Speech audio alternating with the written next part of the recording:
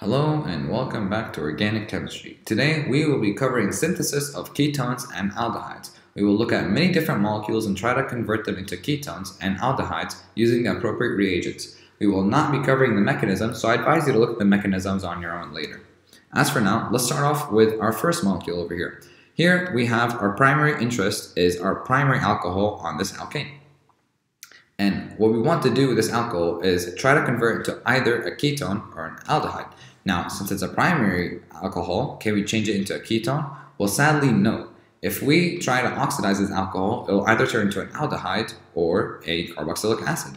And so to change it into an aldehyde, we have to oxidize it. Now, if you provide too strong of an oxidizing agent, you just create a carboxylic acid. And so we don't want to do that. We want to have a mild oxidizing agent. And our possible reagents is either PCC, either DMSO, or we can use DMP. And we can use either of these and it will work just fine in creating an aldehyde. And our product would look like something like this. Now, if we really wanted that ketone, what we could do is actually react this aldehyde with step 1, a Grignard, where R over here represents any alkyl group, magnesium, and X represents a halide. Then we can add an acid in order to remove the magnesium from the oxygen ion that would have a negative charge on it, and then we can reoxidize it again, and we can use either of these mild reagents, or we can use something like HgSO4 and H2SO4. And if you recognize what this is a combination to create mercuric acid, and that will create this ketone right here, and R is the R group that we added from the Grignard reagent. So that is one way to create a ketone from primary alcohol. However, notice that you are adding extra alkyl groups to it in order to form this. Now, if we have a secondary alcohol, the situation flips. Can we create a ketone from this? Well, yes, we can. And we can use either our mild reagents or we can use a strong reagent. And we can just use mercuric acid as one, and this is considered a strong oxidizing agent. So be careful when using this. Make sure that it is a secondary carbon or secondary alcohol that we have over here, and that will make sure that it only turns into a ketone. If you use mercuric acid on something like a primary alcohol, you'll just create a carboxylic acid. So over here we have our ketone. Now, can we change this into an aldehyde? Well, sadly, we can't, because this is a secondary carbon. In order to have an aldehyde, we have to have a primary carbon, and that's it. Now, let's look at our next molecule. Over here, we have an alkene. Now, what can we do with an alkene? Well, there is one method in order to create either a ketone or an aldehyde, but that would only depend on the substituents that we have over here. On one side of this alkene, we have 2 carbon bonds, and the other side we have hydrogens, and that's it. And so what we could do is do something called ozonolysis. And if we add ozone along with DMSO, which is dimethyl sulfoxide, what that happens is that it cleaves that middle bond in between the 2 carbons and basically replaces the bonds that the carbon was missing with an oxygen. And so we get a ketone over here plus an aldehyde. And this is actually a special type of aldehyde. An aldehyde with no carbon bonds at all is called formaldehyde. It's actually pretty unstable.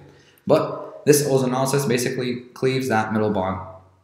And it makes sure that even if you have only 1 carbon bond or actually no carbon bonds at all, you will not get a carboxylic acid. You will simply just get a ketone or an aldehyde. It's a mild form of alkene cleavage. And this is one way you can get ketones and aldehydes from double bonds. Now let's look at a benzene. If we have a benzene ring, can we create a ketone aldehyde? Well, yes we can.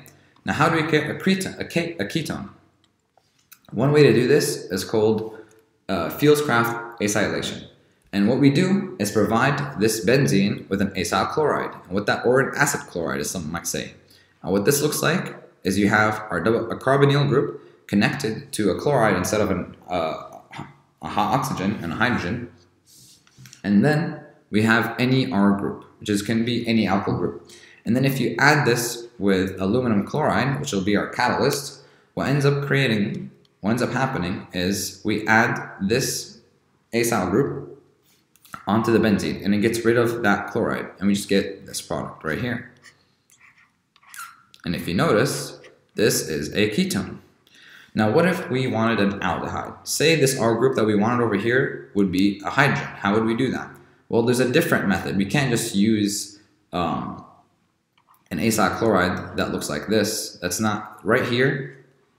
This is extremely unstable. This type of acyl chloride is not stable enough for us to use, and so we have to use a different method. And what we do is use these following reagents. We use carbon monoxide, we use hydrochloric acid, and this is under high pressure. Then we have aluminum chloride, and we also have copper chloride.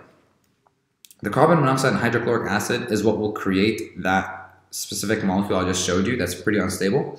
And the aluminum chloride and copper chloride will help catalyze this reaction. And what will this create is this benzene ring with, instead of an R group, we have a hydrogen. And so this is called the Gattermann-Koch synthesis. And so this is one way of creating an aldehyde on a benzene ring. Now let's look at our next example. Over here, we have an alkyne. How do we create ketones and aldehydes from an alkyne? Well, to create a ketone, we can do something where we add a mercury ion, we add sulfuric acid, and we add some water. And when we do that, what this does is it adds basically an OH group to one of the carbons and a hydrogen to the other carbon. And these are the carbons containing that alkyne. And what this creates is this transition state where we have something called an enol, which is basically an alcohol group on a double bond. And this is extremely unstable, so it just instantly tautomerizes to just a ketone, and that's it. Now notice that this is Markovnikov addition. The hydrogen is being added to the carbon that has the more hydrogens, and the alcohol group is being added to the carbon that's more substituted. Now, if we wanted to do it the other way around, what would end up happening is if we wanted this double carbonyl group to be on the edge, it would be the Anti-Markovnikov addition. And so to do that, we have to do something else. Our first step would be to add thiamyl borohydride, or dicyamyl borohydride, or borane. And then our second step would be to add hydrogen peroxide and sodium hydroxide, NaOH. And this does the same process where we get that transition state for the enol, but instead the enol has the alcohol group on the carbon with the most amount of hydrogens, the less substituted one. And this just creates our preferred aldehyde that we wanted to look for. And so that's an alkyne, and that's how you can create either a ketone or aldehyde. Notice that this is Markovnikov addition in the first step, and the other one is anti-Markovnikov. Now, for our second one, we have a carboxylic acid. How do we change a carboxylic acid into a ketone or an aldehyde? Well, our first step to change it to a ketone would be to add two alkyl groups connected, or two equivalences of an alkyl group connected to a lithium. And this is basically called an organolithium, where R over here represents any alkyl group. And if we add this, essentially, we have something that's very similar to a Grignard reaction, but not quite. And we get this product right here. It's a ketone, and the R group is connected to that carbonyl. Now, if we wanted to do an aldehyde, if we want to create an aldehyde, is that possible? Well, it is. Well, actually, not directly though. If we want to create an aldehyde, we cannot simply just go straight to it. But there is something else that we know. We can change this carboxylic acid into an acyl chloride or an acid chloride. If we have thiamyl chloride added to it, when this is happening is that we have the carboxylic acid essentially, but the OH group is replaced with a chlorine. Now this right here can actually be more useful in creating an aldehyde, because since we can't go to an aldehyde directly from a carboxylic acid, what we can do here is change this into either a ketone or an aldehyde. Now, if we wanted to create a ketone, this is just another way of creating a ketone from a carboxylic acid, an indirect way. We can have an R group over here, and two of them actually, connected to a copper and a lithium. And this is called lithium dialkyl cuprate. This is what that is.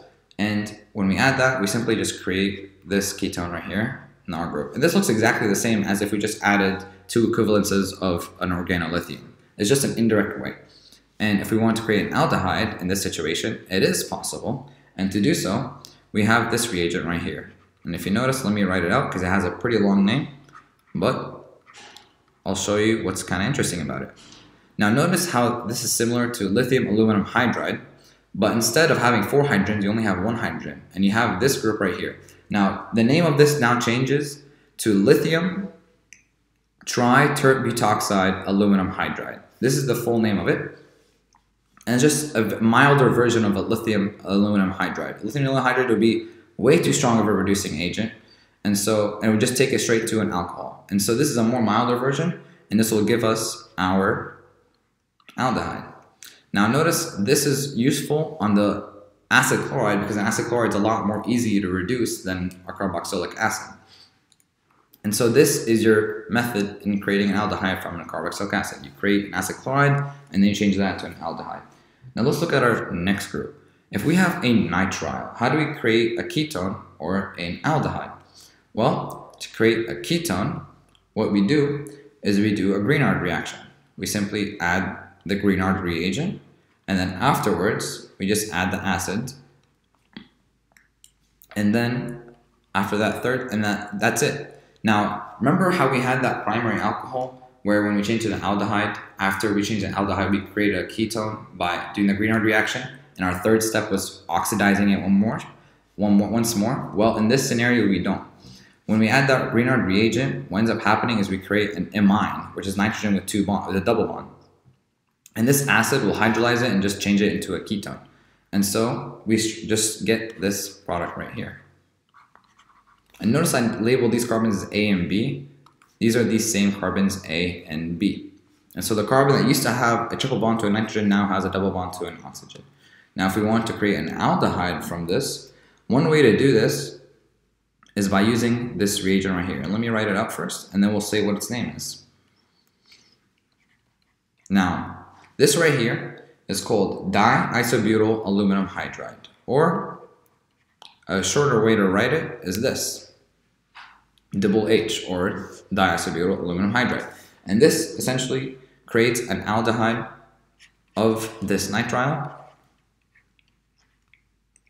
that looks just like this. And our carbons A and B are right here. So that's what we can do with nitriles. Pretty straightforward. Now our next group that we're going to look at is an ester. Can we create a ketone or an aldehyde from an ester? Well, if we wanted to create a ketone, we actually can. There's no direct way to do it.